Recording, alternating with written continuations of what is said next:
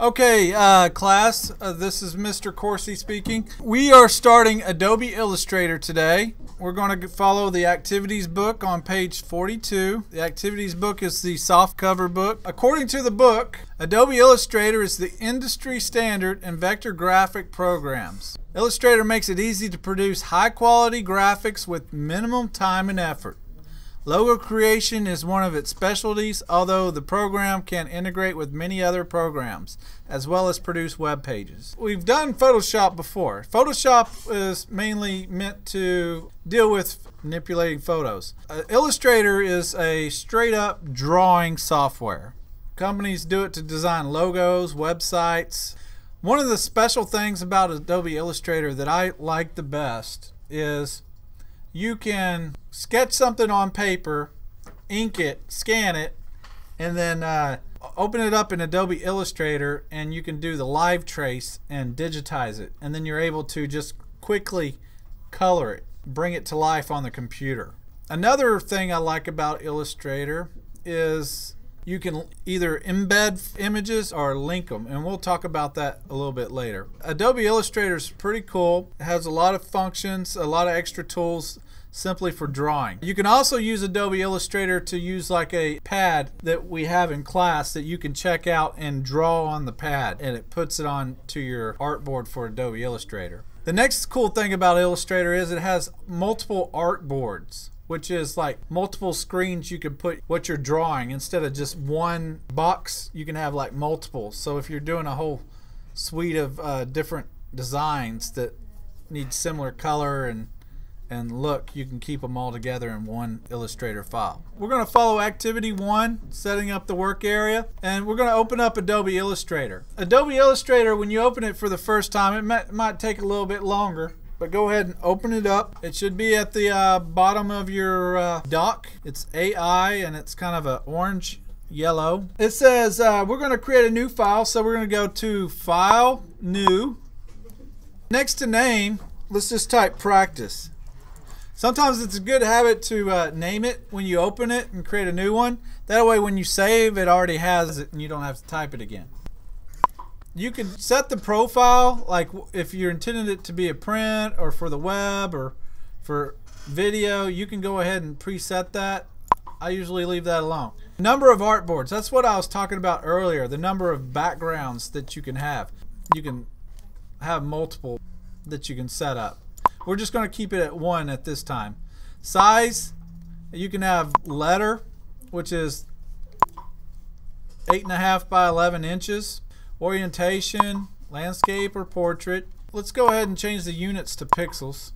So it's 612 points by 792 pixels. In this dialog box, you can change the document size from letter to a number of other choices. You can also create a custom document size. The orientation can be landscape or portrait. You can also work in RGB color or CMYK color mode. Does everybody remember what the difference is between RGB and CMYK? CMYK is cyan, magenta, yellow, and black. RGB is red, green, and blue. Those are just the color mixtures that they use to show up on your document. CMYK is typically what you choose, especially if you're going to be printing it. RGB is primarily geared for stuff that's going to stay on the computer, like for websites and computer graphics. Most of the time we just leave it at CMYK. You can change the size of the paper through width and height. So I'm going to click OK. Now you can change the size of the artboard if you go Shift O. If you go Shift O, it goes into Artboard mode, and you can click on these little anchors and you can adjust the width and height that way. Now another cool thing in Artboard mode, watch everybody look at mine. I can create another artboard. I can create another one here. When you're drawing graphics, anything outside the artboard, when you export it, won't show up. So if you want it to be seen in the JPEG or GIF that you're creating, it needs to be shown within the artboard. Now if you want to get rid of the artboard, you just click on that X. Like if you accidentally drew one or got too many or don't need one any longer, that's it. To get out of Artboard mode, you can just press Escape, and there you are. You can also change the color of the page. If you go File, Document Setup, let's say you're going to be printing this on blue paper, but you don't want it to print the blue.